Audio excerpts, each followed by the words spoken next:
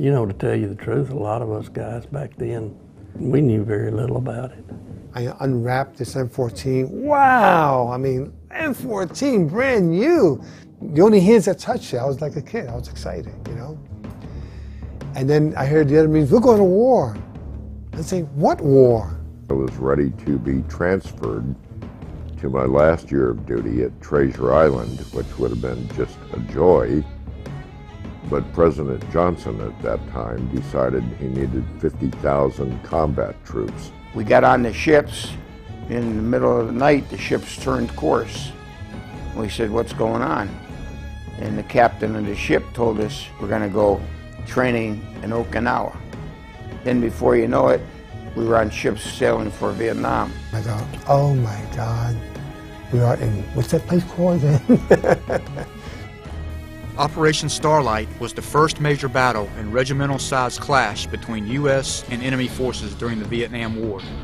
Over the course of 6 days, between 18 and 24 August 1965, units from the 3rd Marine Division, 3rd Marine Amphibious Force, clashed with the 1st Viet Cong Regiment. These are the guys that just waxed the French at Dien Bien Phu. I mean, these were some pretty special guys in their minds anyway. They had defeated the French, the Vietnamese, and very arrogantly they were going to come up and take on the Marines, and they were not afraid of us. They knew what they were doing. They were all seasoned troops that were fighting. They were good men. For the first time, the Marines left the defensive enclave they had been ordered to man since landing in early March and carried the fight to the enemy. The morning that we loaded onto the Jolly Greens, as they told us, more than likely going into combat, and basically there was no civilians there. If we found anything, it was kill everything that was there. Recognizing a threat to the base at Chu Lai and an opportunity to destroy an imported enemy unit, General Walt immediately set in motion a major operation. We did a surprise attack on them, decided to attack them rather than let them attack us. The amphibious landing force was to be the 3rd Battalion, 3rd Marines, and a 2nd Battalion, 4th Marines. They would land by helicopter behind the beachhead at established landing zones named Red, White, and Blue. The operation plan called for 3rd Battalion, 3rd Marines to land on Green Beach, overwhelm the enemy at the beachhead, and press the remainder west and north. 2nd Battalion, 4th Marines, landing by helicopter, would destroy the enemy in their path and push the remainder east and north. So it was called the hammer and anvil, would come in this way, where another unit would be over here, and we'd try and get the enemy in between us. The planners envisioned that the 2 battalions would meet at a phase line designated Banana and push any enemy still on the battlefield to the coast, where they could be trapped and destroyed by supporting arms. After a short ride, the tractors nosed up on the beach, dropped their ramps, and the Marines landed, 2 companies abreast on Green Beach. It was there where we really got some heavy weapons fired. We got about 10 or 15, 20 yards inland, and an explosion took place, which was the VC had set up a big charge in the stone fence. 2 junior Viet Cong officers had organized a small force to fight a delaying action.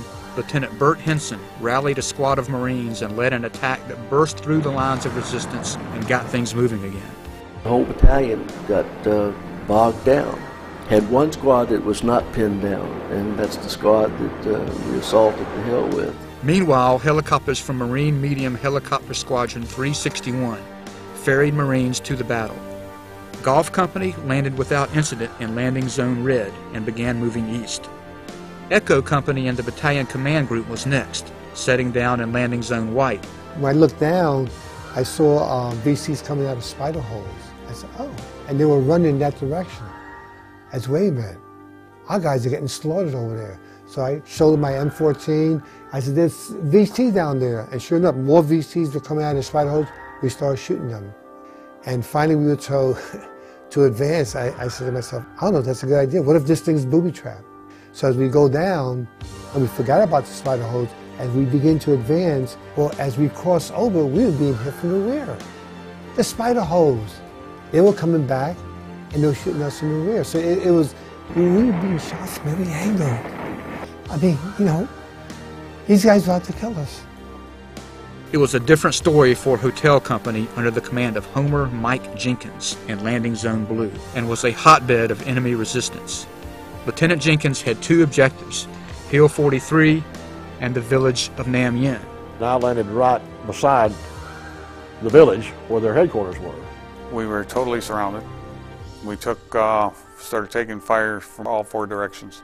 My squad was no sooner off the chopper, and one of my guys fell down. I went over and picked him up, carried him over at the dike, and he died in my arms. My company, in two different ways, we were totally surrounded immediately. And we were supposed to take the village when we got into a trench line, and all hell broke loose. So we attempted to fight our way out, and no matter what we did, we just kept getting clobbered. We get rid of one thing, we try something else, and we'd be right back in the soup again. We were being overrun. My machine gunner, Ernie Wallace, he held off the Viet Cong as they were coming in, as we got away while the mortars were walking in.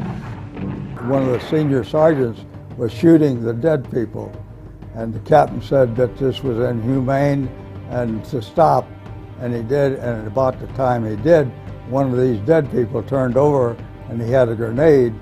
He threw the grenade at him, and this was when the captain was killed.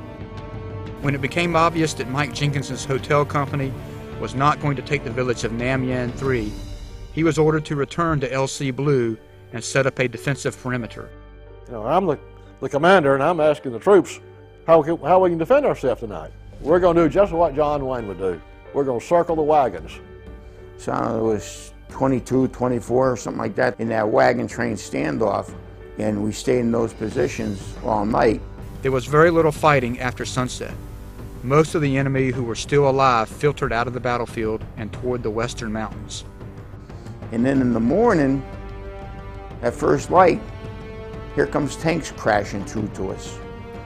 So we got on the tanks and they pulled us the hell out of there. It has often been said that no plan survives the first contact with the enemy, and Operation Starlite was no exception. The operation was, however, a resounding success. They were the greatest bunch of guys that ever lived. They were a real good bunch of Marines. If you have a Marine next to you, they will take care of you. They will always be faithful. It is the strongest brotherhood that I can think of. I'm getting goosebumps. I'm proud of it, very proud of it. Always faithful to another Marine. He gets in trouble, he knows he can pick up the phone and say, hey, Ben, I need some help. I'll be right there. To me, Marines will always be Marines. We are a brotherhood, and we stick together, thank God. That's the backbone of being a Marine, Semper Fi. Every Marine believes it the same way. And the Marines is part of my life. I've never had nothing better happen to me than the Marine Corps. Who do you really fight for? I love this God, country, Corps. No, it's the unit, the guy. You fight for the Corps first. God may come second, and country can come third, but you fight for the Corps.